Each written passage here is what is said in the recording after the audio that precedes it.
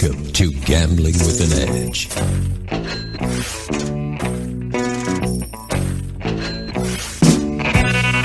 now, here are Bob and Richard. Good afternoon. Welcome to Gambling with an Edge. I'm Bob Dancer. And I'm Richard Munchkin. Our guest today is Seth Palansky, Vice President, Corporate Communication for the World Series of Poker and Caesars Interactive Entertainment. We'll be talking about the upcoming World Series of Poker, which begins later this month. Seth Palansky, welcome to Gambling with an Edge. Thanks, gentlemen. Great to be back. This year, the World Series has 78 bracelet events. How does this compare with former years? Yes, this is the most events we've ever had in one series. Last year we were at 74, but we had a record 121,000 entries last year across our events, awarded over $231 million in prize money. So our schedule is really just a reflection of the demand we're trying to meet. 121,000 entries? Correct. Well, that's not 121,000 individual people. No, of course not. But still, that's pretty amazing. It is. Yeah, poker's really exploded. I mean, we're seeing people from China now coming in regularly, and a lot of European countries in South America. There's growth coming from around the world in poker, and despite it not maybe being as popular mainstream these days, the reality is that the chess and backgammon, all those games, the game today that players are competing in and challenge themselves is poker. Is it waning in the U.S. or flat, or is it still growing? Well, it can't be still growing, can it? Yeah, no, it's not growing. It's tailed off a little bit. I would even say slightly below flat. It's hard to get new players into the game today. Esports has been good competition in video games, and just the fact with cell phones, smartphones, all the social gaming you can do on your device, there are a lot of options for people today, but ultimately most of those folks end up graduating into poker if they have that sort of competitive mind, sport, game mentality. What is the status of online poker in Nevada, and how will that affect the World Series? Yes, the great news, states of New Jersey and Nevada just linked together for the very first time. So online poker in the U.S. is only a three-market business today: Delaware, New Jersey, and Nevada. But up until today, New Jersey and Nevada were in their own separate pools, meaning if you're in the borders of Nevada, you only got to play with other people in Nevada. Same for New Jersey. But the regulatory bodies in the three states, along with the government in those states, have worked out a deal where we can offer interstate online poker. And now the sites have joined together as one, and now players from New Jersey and Nevada are playing each other for the first time, and people in New Jersey can win online World Series of Poker gold bracelets from the comfort of their home, things like that. So Pennsylvania is supposed to launch later this year with online gaming, and if they join this pool, all of a sudden you do have a meaningful, probably about 25 million people with access to online poker. And did that happen? We're recording on May 1st. Did that happen today, May 1st? It took effect today. We got regulatory approval yesterday from all states and went live today. And did you see any noticeable jump in? Unbelievably, already much better, almost instantaneous. And it's surprising to us because there's some hurdles for people in Nevada. We had to kick them off their existing software. They had to download new software, re-register, redeposit, go through some hoops because they're technically joining the New Jersey platform because the servers are based in New Jersey, and that's what the requirements were. So, but people have gone through. We had a pre-registration period the past week, and people signed up, and we're off and running, and a good sign. So prize pools now are going to be, we're having a $200,000 Sunday tournament prize pool here coming up. And this is now going to be meaningful amounts of money that people will get back in and playing this. Now, WSOP has their own online platform. Are there still competitors? Forgive me because I'm not up on online poker. Are there still competitors, or are you the only ones? Nevada, we're the only ones still operating. Well, I should take that back. South Point does have an offering as well.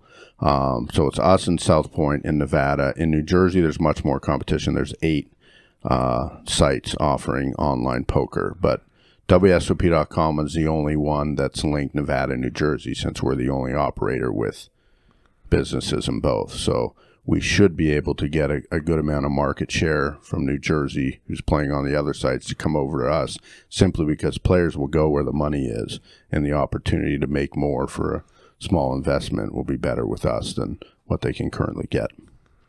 So if you're a resident of, and actually physically, say in Trenton, New Jersey, you can compete in the Nevada, the World Series of Poker this year without leaving your hometown. Is that correct? That's correct. How does that work? I mean, it's a World Series event, but it's just online? Yeah, we have 78 events, and of the 78, 4 are online-only events. So they'll be able to compete in those 4 events from where they are. Of course, we also do a lot of satelliting into the land-based events. So we award seats to online players to come compete in the live event. That's our good cross-marketing opportunity, and a lot of people take advantage of that. So a lot of people will win their seats that way, whether in New Jersey or Nevada. But then they would physically come to Nevada to Correct. physically compete. Correct. Help the tourism, come stay in our hotels and be regular tourists. All right. So compared to last year, what events have been added? And what events have been subtracted? There really hasn't been too many tweaks from last year to this. We had 3 online events last year. We have 4 this year. We've tweaked a couple other events. The big difference this year to last year is we have 13 events starting after our main event. So main event has been traditionally the last event on our schedule. And once you've either been eliminated from that event or are still competing, there's no other events for you to enter into. But this year we're going to run 13 events post the start of the main event. So the main event starts July 2nd this year, and our doors are open until July 17th. So people will be able to play after the fact, and we're going to see how that goes. There's kind of been this mentality: oh, you bust out of the main event, that's it, that's my summer. We're going to see, by adding some special events, including a $1 million buy-in event that's on the schedule. $1 million buy-in. Buy-in event, that's correct. And that comes after the main event? Correct. So we hope a couple guys become millionaires in the main event, and then flip into what we call the big 1-for-1 drop, our charity $1 million buy-in event. And what are you hoping? How many entries are you hoping to see in that? We cap it at 48. We got that the first year we offered it. I think the next time we did was 42, but it's around that 40-ish ilk. A mixture of businessmen, mainly charitable guys, and the few poker pros who've got the funds to compete. Well, while we're talking about that big 1-for-1 drop, this is the 4th time we've had this, but only the 3rd time at the World Series. So it went away from the World Series, and now it's coming back. How did that work? The 3rd edition of it became an invite-only event. Some of the businessmen and philanthropists who competed preferred to play without the amount of pros. So in the Las Vegas version, you have all the pro players in town, and some of them pooled their money together and sort of backed each other to get into the event and play. The organizer of this event, Guy Laliberté, the Cirque du Soleil founder, and he is the founder of One Drop, the charity we do the work for. He was getting pressure from his businessmen friends to do a invitation-only event. So we moved the event to Monte Carlo in concert with a couple other big international events that were going on there, and gave it a whirl there. There were a lot of European players whose schedule didn't work to come over to Las Vegas, so we thought moving to Monte Carlo would work. It's an every other year event for us, so we started this in 2012, so this year, 2018, will be our 4th running of it. And it's back to an open event that anyone can play. Does your crystal ball say it will stay here, or will go back and forth between Monte Carlo and here, or does your crystal ball a little bit cloudy on that? Yeah, it's hard to tell. I mean, the reality is it's a very exclusive company, group of guys who can play in this event, right? And you want to cater to what works for them. And sometimes our timing of this event with the WSOP isn't ideal. So we had a fall event in Monte Carlo that seemed to work better for guys in their calendar there. So we'll do what's in the best interest of making this a successful event. We typically raise $4 to $5 million for charity as part of this event. That's our main motivation. But the winner walks away. The first one was $18 million. The next guy won $15 million. So significant money too. And most people will find the game if they're that interested in playing. Now, there's been a slight price decrease on this event, which sounds surprising. That went from 1,111,111 to a flat million. Now, that seems prices always go up; they never go down. What happened here? Yeah, well, we were cute with the pricing to begin with because we partnered with the One Drop organization, so we took the theme of one and ran it through everything we did. But now that we're 5 years into the partnership, we've raised over $20 million for charity in that time. People understand One Drop and what it means, so we felt we didn't need sort of, I don't want to call it a gimmick, but sort of the marketing hook of what it was. And it's just easier for guys to, wire over $1 million and keep it clean and simple that way. All right. Big Blind Ante. 8 of the events are going to feature that. How is this different from the normal way of anteing? Yeah, so this is interesting. It's taken hold in poker. It's not often new things come out that really get everyone excited. Players, operators, dealers, across the board. Essentially, the way poker works now, if the game has antes, each player has to put in a chip every hand to play that hand. As most guys know, play poker, whether it's a home game or not, there's always one guy at the table who forgets to put his ante. There's always another guy at the table that's distracted on his phone or doing something else and can't remember if he did or not and gets into an argument with the guy next to him whether he did or didn't. And it takes 3 minutes for everyone to get their chips in the pot and the dealer to collect them. Big Blind Ante is a new creation where the person in the big blind pays everyone's antes. So what ends up happening is if you're at a table of 9 people, instead of anteing every hand, 1 in every 9 hands, you'll put in the equivalent of everyone's ante. So it equates to the exact same. The math really doesn't change in the game, but now you're actually speeding things up, eliminating these fights, keeping the dealer from having to go around and collect everyone's antes because they're in one place, and just make things smoother. But well, when it gets short-handed, small blind's going to go all in a lot more often. Yeah, so it changes thing. 5-handed, there's some discussion. We've tested this out in our circuit events, and other people are testing it, and there is some, griping on whether it's fair at that stage of the tournament. We're going to roll it out this year in 8 events at different price points, at each price point level that we offer to gauge how it impacts that audience. The World Series of Poker has a lot of recreational players, a lot of amateurs and people, hobbyists, just play one game. They may not be familiar with this format. We want to introduce it slowly. But what's happened is the people who have played Big Blind Ante, they're bored to tears when they have to go back to regular ante poker. It just seems so slow. We went to this 45 years ago in our home games for all the reasons you said. I mean, it's just so much faster. You don't have the arguments about you didn't ante, yes I did, I threw it over there, and no matter how many times you would tell the people, put the ante in front of you, don't splash the pot with it. Guys would throw it, and then they would be, well, no, that was my chip over there. Yeah, so it's just so much faster, cleaner, easier to do it this way. Where were you, Richard, when I was 45 years ago? I wish we knew, because that's how it feels to me. If someone was creating the game today, it would be Big Blind Ante. There'd be no discussion or concern. Everyone would understand that's the most sensible way to do it. Yeah. Although really kind of the creation of blinds was sort of initially instead of the ante system. But you guys do both in some of these events, which I guess, you're trying to keep things moving and leveling up. And yeah, it's interesting. I mean, you're right. Anytime anyone's putting anything into the pot, it's a forced action when it's a blind or an ante. So they're required to do that. And then after that, they're volunteering whether they want to contest this pot or not. But what's happened in poker is everyone wants so many chips to start.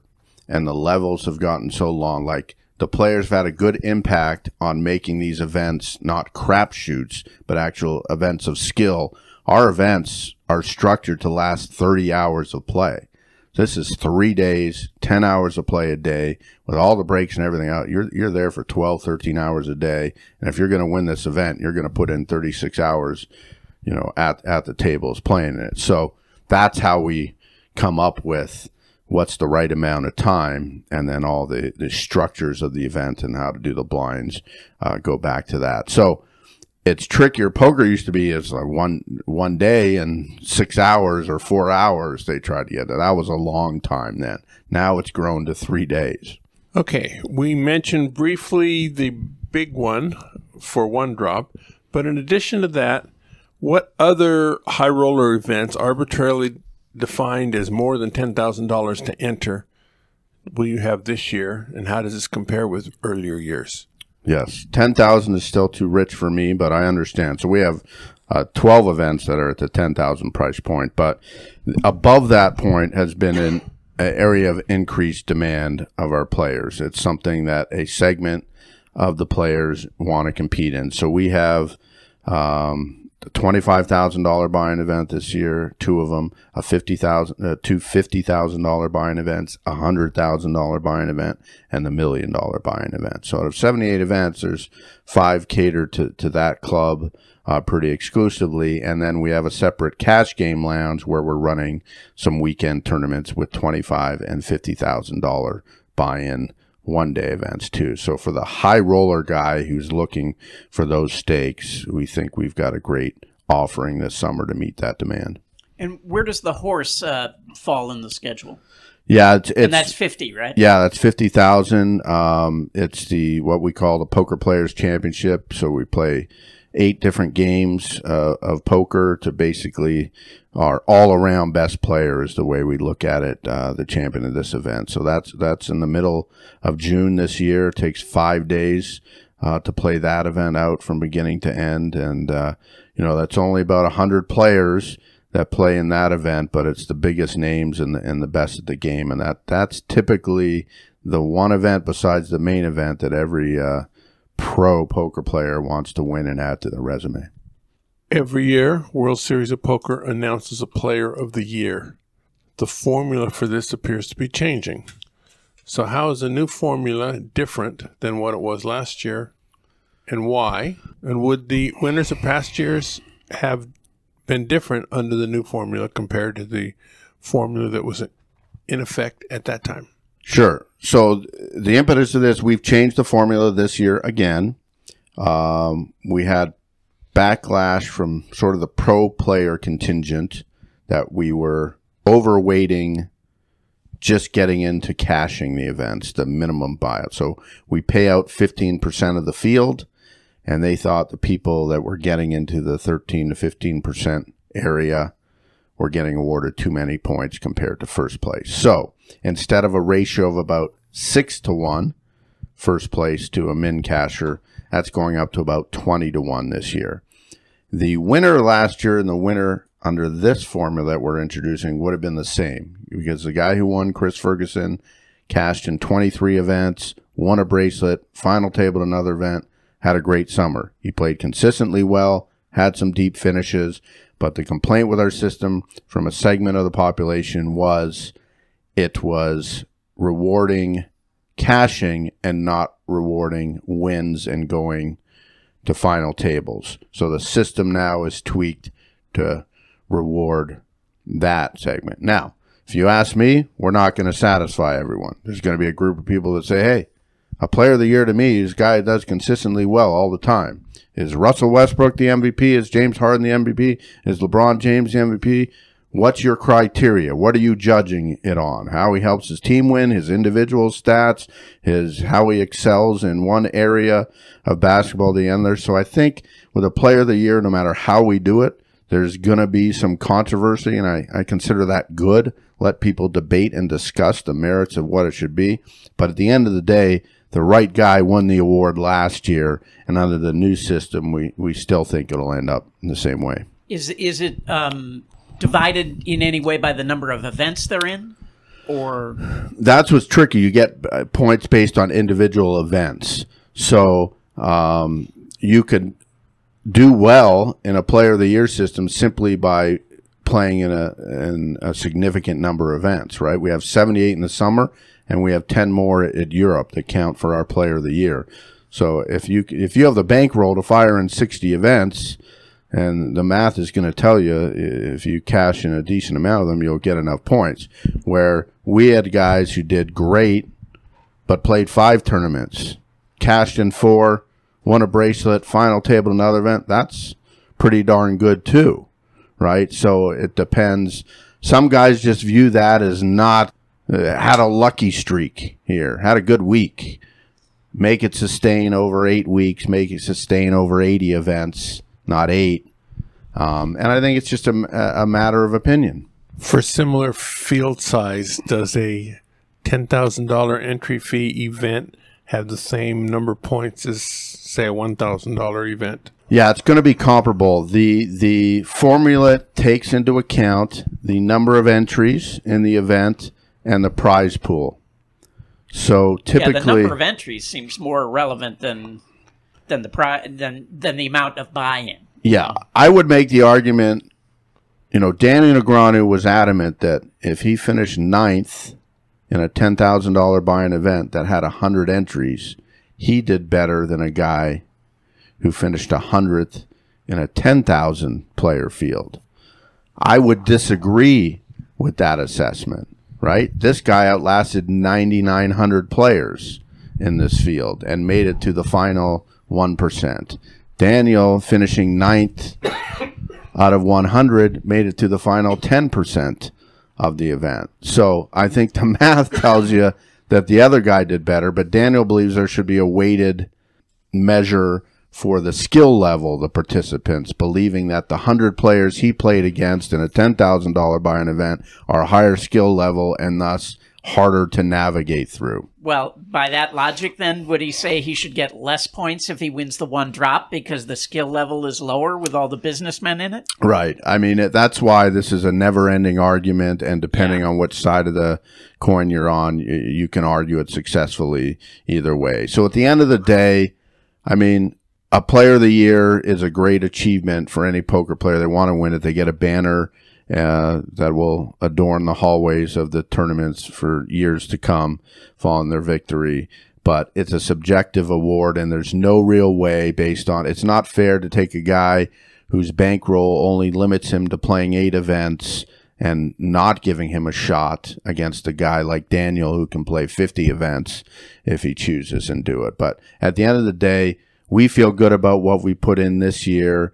We've tweaked it, but at the same time, the guy who won it last year, who did it on consistency and won bracelet victory, would have won if it was using this formula. You have a number of events bringing in many, many players, such as Giant Colossus, where rebuys and stuff like that. So are these the same as last year? Are they different? They're more of them? What? Similar amount. I mean, we only have a certain number of weekends. What we do is we really cater the weekend events to the recreational player, where we try to have low buy-in events with big prize pools for them to compete in, and recognize that they have limited time commitments, that most of these people have jobs and don't have a long lengths of time to compete. So we have a $365 buy-in event, a $565 buy-in event, $888 buy-in event, $1,000 buy-in event. And these events you're seeing $1 million being awarded for first place and $10, $11, $12 million prize pools that they're competing for. So this has really been the secret sauce of the success of the WSOP. The last half decade or so is creating these what we call tentpole events. Give them a gimmicky name that sticks, let people circle it on their calendar and make plans to come out. Because this is what we know about people. They want to invest a little and win as much as possible. I mean, when you can spend $565 and 3 days later walk away with $1 million, that's compelling and appealing to a lot of people. And we run satellites for $50 that you can get entry into the event. So you're finding guys get in for $50 and getting six-figure scores out of it. So the idea is pretty simple. Make these mass market events, make them low buy-in, try to generate large prize pools by offering either more chips to start or a guaranteed first place prize or a guaranteed prize pool. And it's really worked to get people in and competing. And are these all no limit hold'em, or would they ever be a different game? We've started to do it with Pot Limit Omaha, PLO, which has become the second most popular game that we offer. So there is a variant that does that. It's not quite there yet. Like we'd run it on a Friday or a Sunday as opposed to a Friday, Saturday multi-day start for some of the bigger events. But those are probably the two only games that support it. It's just simply a matter of the popularity of the games and the people that play them. All right, we're talking to Seth Palansky on this year's World Series of Poker. We're going to resume that in a few seconds. First, we have some commercials to talk to you about. The South Point has more than 10,000 games, returning more than 99%. This is more than anyone else has.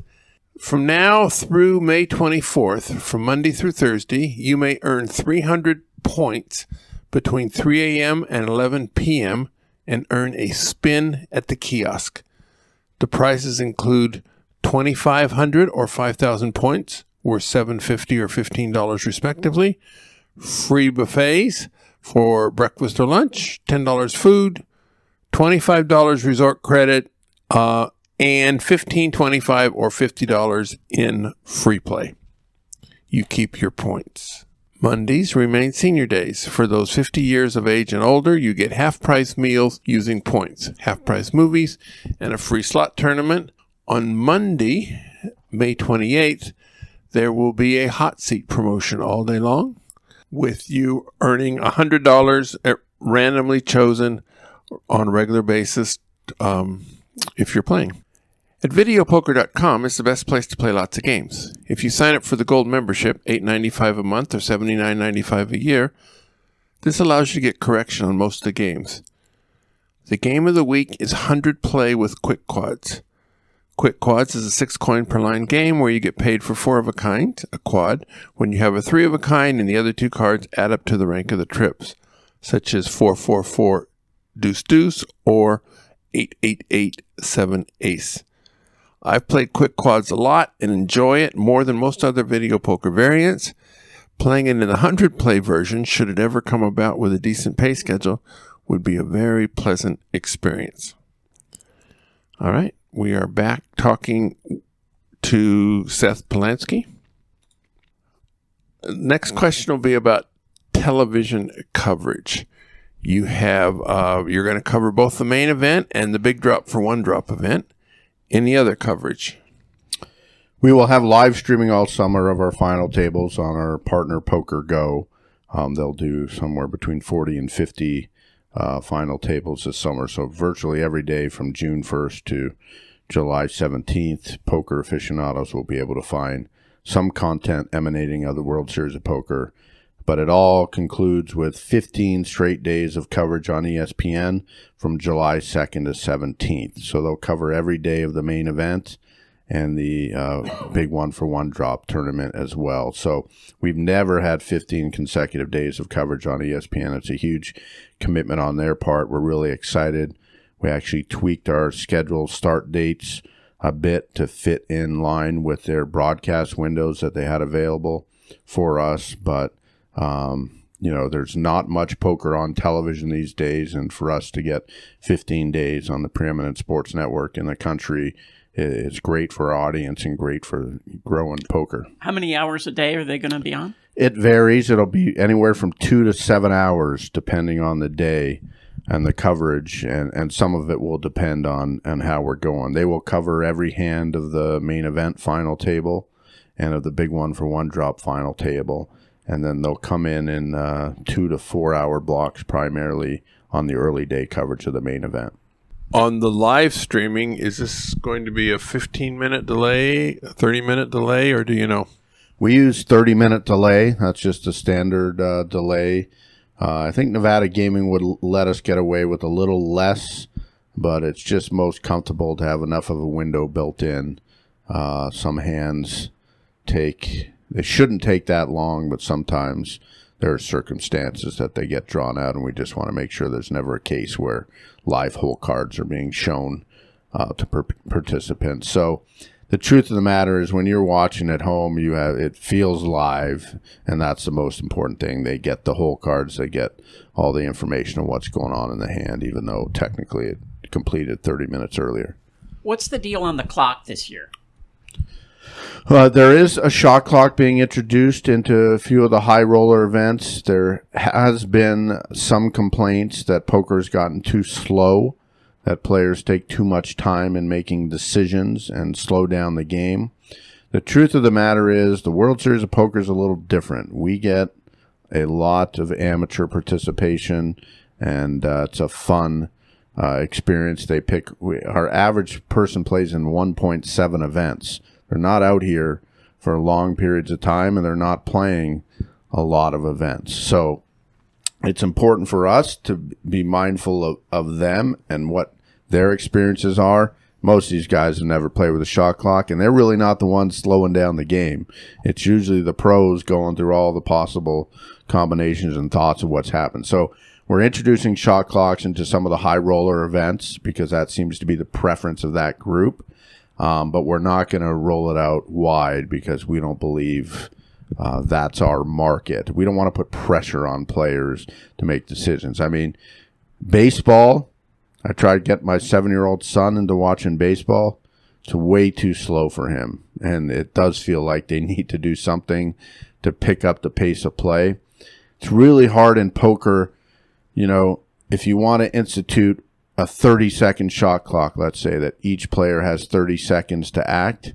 Well, if there's 9 players at a table, that's 4.5 minutes per round of betting, right? And then you have how many rounds of betting? Pre-flop, post-flop, turn, river, right? 4 times 4.5 minutes. I mean, now you're talking 18 minutes, then the dealing hand, closing hand, 20 minutes. The average hand is over in 3 minutes in the way it goes now. So we fear about putting in a shot clock is actually going to get everyone to be robots and say, well, I better sit here for 29 seconds before I make a decision, because if I do it earlier, someone's going to get information on me, and they think I'll be giving them tells, giving them information of when he folds within 10 seconds, or when he calls within 10 seconds, it's because he's got a good hand. But if he waits till 20 to 30 seconds, he's got a mediocre hand. So they will get to the point where they'll all do the same thing, so they don't give out any information, and then we'll be playing 18-minute hands. So we don't think it's great for poker. We've instituted instead rules that give us leeway, both dealers and floor staff, to come over to the table and speed up games if we think there's deliberate stalling or someone doing something. It seems like some people want more television time, so they take more time, especially if they're on a game that's on television. But the other problem is, as the audience, when you were editing the shows in the past, you could cut out all of that dead air. Whereas if you're going just live with a 30-minute delay, we're going to see a lot of sitting around. Yeah, so you're absolutely right, Richard. It became a problem at the main event final table, not this past year, but in the previous couple of years, we had one guy in particular at each of those tables that took an inordinate amount of time making his decisions. And of course, when you're sitting at home and you see his hole cards and he's holding an 8 of clubs and a 2 of diamonds, you know he's not playing the cards. Just throw him in and be done. But instead, he was Hollywooding, like you say, playing the cameras. But that's a bad outcome for everyone, right? The viewers don't want to watch that. Yeah. The broadcaster doesn't want to televise it. We don't want to see it. Yet at the same time, they're showing that's with 8 guys left in the main event, and they're all playing for $1 million or more. We don't want to be the ones to arbitrarily force them to make decisions or bad decisions because they were pressured by sort of these outside forces to do so. So we would approach that individual, and we spoke to him and tried to get him to speed up play, or would penalize him if we felt he was doing it incessantly or whatever. But to put a shot clock in is really fundamentally changing how everyone has to approach the game. Your example of 18 to 20 minutes assumed 9 players saw all 5 streets, which is something that never happens. That's a bad assumption. You're right. My math wasn't. So it's, I mean, it's technically possible, worst case scenario, but it's not something that was. No, but his point is well taken. That you're right. The players are going to use every second of it in fear that they would be giving up tells if they didn't. Yeah. The average player takes less than 5 seconds to make his decision. If he's folding, it's less than that. If he's not, it takes a little more time to either count out his chips, look around, and make some decisions based on where he is at the table and what he sees, kind of thing. And that should be allowed. We want people to feel comfortable in the decision they're making and not make the wrong decision because of the pressure. That said, we want to be in the entertainment business, and we want to make sure that everyone's having a good time, and guys who are incessantly slow are annoying whether you're in the line at the grocery store or at the poker table. A woman selling a book wants to play in one or more World Series events dressed as a man. You have been quoted as saying that the World Series of Poker is opposed to this and will stop it if it can. While I suspect you will be successful at stopping this should you employ sufficient resources, it seems as though the woman will gain publicity for her book with whatever happens. Why is this a battle worth waging for the World Series of Poker? Well, look, we wish we didn't have to deal with it, but you're right. This is really a publicity stunt, and anytime we talk about it, we're only helping her sell books. The issue for us has nothing to do with that. It's an integrity issue for us. It has nothing to do with gender or trying to be bad sports as someone's trying the social experiment or trying to sell books, whatever it may be. We require every player who registers to provide identification. We have to make sure that player who registers is the player who is playing. So no one wants, well, a lot of people would like to play the event for 2 days, get a lot of chips, and then turn it over to Phil Ivey to play the rest of the tournament for them. It can't happen, right? We have to make sure it's fair for all players and that we know who's sitting there and that person's been there throughout the event and nothing is going on that's going to impact the integrity or give any player, put any players at a disadvantage or an advantage based on that. So for us, we have a rule. You can't conceal your face, no mask, no identity protection. We have to know. You come to the table, we verify your identification that you are, and that sort of thing. So we have nothing against this woman or what she's trying to do, but it is a violation of our rules, and we can't allow a publicity stunt to impact and open a can of worms where the integrity of our events can be put into question. So do you verify people's ID at the table before the start of play every day? We do, and separately when they register for the event. So you can be asked and have to provide identification even when you move tables and such. So it's an important aspect of keeping the integrity of the event for all the participants, and it's just something that if we made an exception here, then the next exception is someone having Phil Ivey play for them. Well, there was an incident where Phil Locke showed up dressed as an old man with makeup and stuff to look like someone else. Which fooled nobody. Yeah. Right, that's true. It didn't fool anyone, but that was the impetus for our rule change. It was 2006, 2007 or something, and then the rule went into effect to conceal the identity. So, but people are allowed to wear hoodies and sunglasses, right? Yes. As long as we can figure out who you're. Like, a guy came in a Jack-in-the-Box hat last year, okay? He's just trying to get on TV, have a little fun, wants a picture on the Jack. We let him for a minute take his picture with his Jack-in-the-Box hat on, and then he had to take it off and play the rest of the way. It's just simply for any player's benefit, so they know who they're playing against and that it's that same person throughout the event. But if this woman has a driver's license from whatever state she's from, with her in whatever disguise she wants to wear, then she will match the ID, and so she's going to be allowed to do this. Is that correct? I mean, we'll see what happens. It seems hard to fathom that you can show up to registration, prevent an ID. You're going to have to match all the way through, or it's going to be called in question. What I tried to explain to her and her people is she's going to lose her $10,000 buy-in. You know, if she gets disqualified from the event, and it happens whether we catch her the first 5 minutes into the first day or on day 3 at some point. Well, but if all she's doing is wearing a hoodie and sunglasses, she's doing nothing wrong. That's correct. And if people at the table just sort of make assumptions about whether she's a man or a woman, well, there's no problem with That's that. correct. So, look, Caesars is very good. We tolerate everyone. This has nothing to do with your gender, your background, your identity, how you want to dress, how you want to appear. All those things are fine. But the actual game of poker, and to ensure the rules, to make sure that nothing affects the integrity of the event, we have to be able to identify you, and you have to match all the way through the event. On the online, how are you going to match that?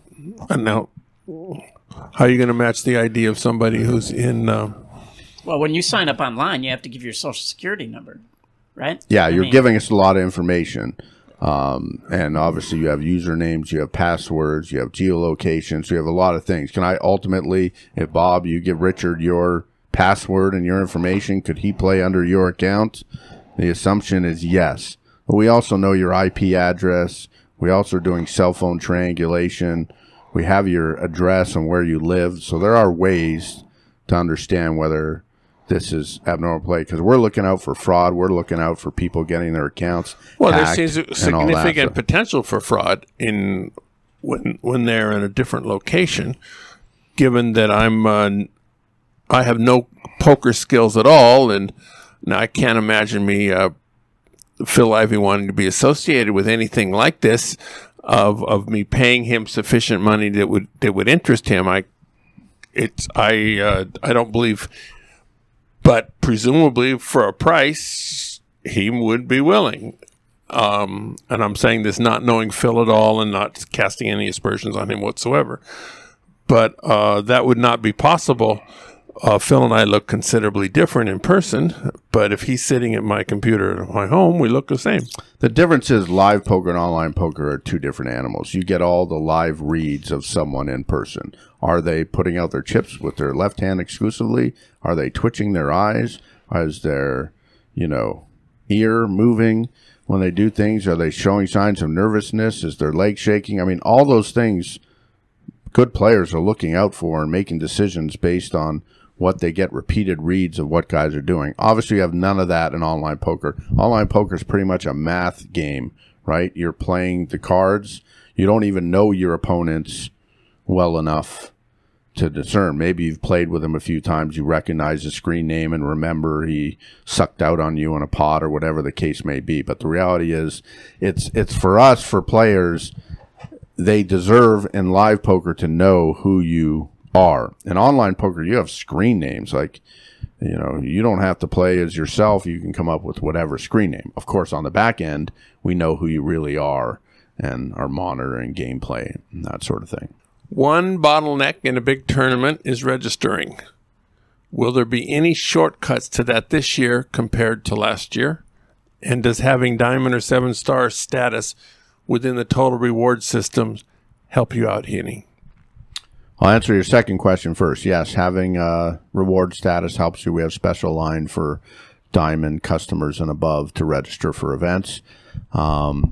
We do have an online registration system that we introduced last year that's back this year. It's a very good system. If players want to avoid lines, they can fund their account, in essence, online and pay for their tournaments in advance and just show up. There's Nevada statute. We have to verify a person's identity like we were talking about before. So you do have your first time at the WSOP that year. We verify who you are. We verify your ID. We verify everything's valid. And then from that point on, every other tournament you buy into, you never have to visit the registration cage again. We have kiosks like airline kiosk that you print out your seat card and receipt and go on your way. So the issue is most players don't register online in advance. They hang on to their money and they try to satellite in and they do whatever. So at the end of the day, there's an element of Disneyland to the World Series of Poker, right? Sometimes there's lines for the longer rides that are popular at Disneyland, and we have the same situation when you're trying to get 10,000 players into an event. It's going to take a little longer, but the process has been refined, and there's always tweaks. We're always adding cashier windows. We're always streamlining where we can. And the truth of the matter is there has not been many examples the past couple of years with this being an issue like we once dealt with. When we had 22,000 players for an event when we first ran the Colossus. We expected 8,000. We got caught off guard, and that was problematic through all the operations. Well, it only takes once to find a fix to make sure that doesn't happen again, and things have been pretty smooth the past couple of years. It's probably too late to make substantive changes to the 2018 World Series, but let's assume a player or media member has an idea that would make the tournament better going forward. What's the responsible way to communicate that to your committee so that it might be considered? The truth of the matter is a lot of the great ideas come from the poker playing community. They're playing a lot. They understand what's working, what isn't, what the friction points are, what their frustrations are, and offer us a lot of good ways to address it. So there's really no bad way to come at us, whether you're in person to come tell. The best thing to do is find the supervisor in the area you're in if you're playing poker and have either a problem or an idea. But if you're not with us, we're very active on social media via Twitter, Instagram, Facebook. Can reach out to us, and all our executives you can email or call anytime. And in the past month we've made some meaningful changes to events, whether it be the structure of events or starting chips for an event or even the price points of events. We've tweaked some things. Like we had buy-ins for our daily deep stacks that are really popular. They're one-day events. They're not official World Series of Poker events, but for those guys that have 8 hours to play, they want to do a small buy-in and win a lot. So we have a real popular at 1 o'clock every day. We have a $235 buy-in event.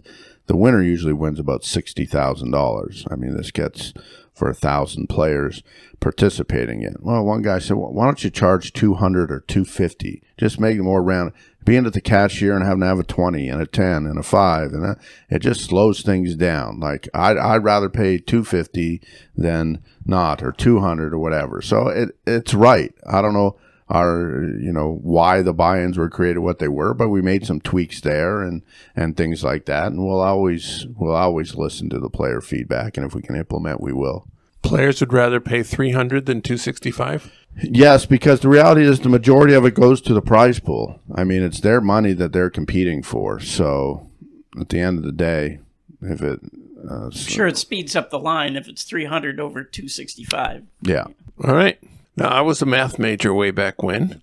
So since this is the 49th World Series of Poker, I've been able to figure out that next year's will be the 50th. I'm so smart. Presumably, you guys are going to make a big deal about it being your 50th. Are there any announcements yet as to how next year's event will be bigger, better, or whatever else?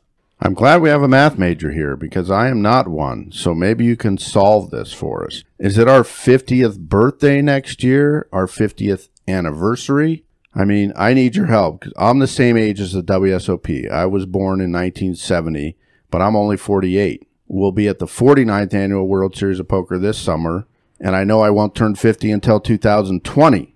So is next year, 2019, the 50th what? It will be the 50th Annual WSOP, but is that an anniversary, a birthday? How do we celebrate this? And is next year the right year? Or like I'm celebrating my 50th birthday in 2020, should I be waiting a year? Well, I'm going to take your question at face value. I'm not sure how serious you are with it, but to answer your question, Next year will be the World Series of Poker's 49th birthday. It's also their 49th anniversary, but it will be your 50th annual event. I apologize if this all seems condescending, but that's where we're at here. Assume the tournament is a one-day affair, and the first one was held on the day you were born. 1 year later, you finally turn 1 year old, but it'll be the second annual tournament. 1 more year, now you are 2 years old, but it's the third annual tournament. So 2019 will be the 49th birthday of the event and the 50th annual tournament. Calling it 50th annual is sexier than the 49th birthday, so I'm guessing you're going to call it the 50th annual. So, repeating the original question, do you have any announcements on what special things will happen during the 50th annual event? I need to ponder this because we have to do some research. We do want to blow out our 50th. That would be smart, and I'm sure we can come up with some prizing and overlays and things that we can do. We have not discussed it yet, and I know there's actually, whether it was the Super Bowl or someone, they got some grief, maybe for their 40th. They were calling it their 40th, but it was really the 40th annual, but not their 40th, whatever. So I just got to make sure, and I'm hearing you now, 2020 will be our 50th birthday and 50th anniversary of the World Series of Poker. But your 51st annual tournament. Right. This is what is so difficult because we've gone by the annual. We're calling this the 49th annual. Well, then next year would be the 50th annual. Yes, yes. Right? So yes. I can't believe you guys aren't aware of this already and planning something. That's how bad we are. You can see I'm not a math major, so this is stumping. Okay, so so no plans, obviously. Yeah. We're taking all submissions for ideas and when we should do it. All right. Very good.